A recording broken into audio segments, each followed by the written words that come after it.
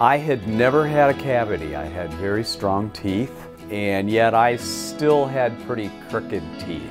They were good, I didn't have cavities, and I never really smiled.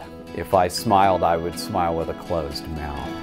What I now know was to have some periodontal disease, and it had apparently had advanced pretty far. My dentist checked it, did a gauge and checked, and found out I had bone loss. And that's kind of what led me on my path to look at implants as a solution. I didn't have any pain really during the procedure. It went very gentle. It was a long procedure, and I actually think that my case represented a very, very significant case. I was told that I needed to have specific bone implants in some specific places.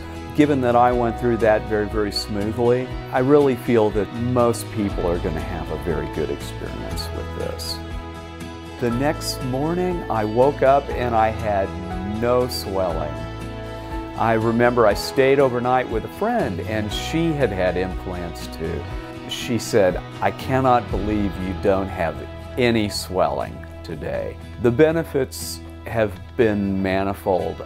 I remember in the days following my procedure, the very first time I went to the grocery store, and I was walking down an aisle, and there was another shopper coming the other way. And we made eye contact, and I smiled. And this woman just lit up, and I thought, oh man, you know, I have a new superpower. That was life transformative to me. I had spent my whole life probably hiding behind a closed mouth. And none of the research prepared me for that kind of thing, that it would have an effect on my personality, feeling confident.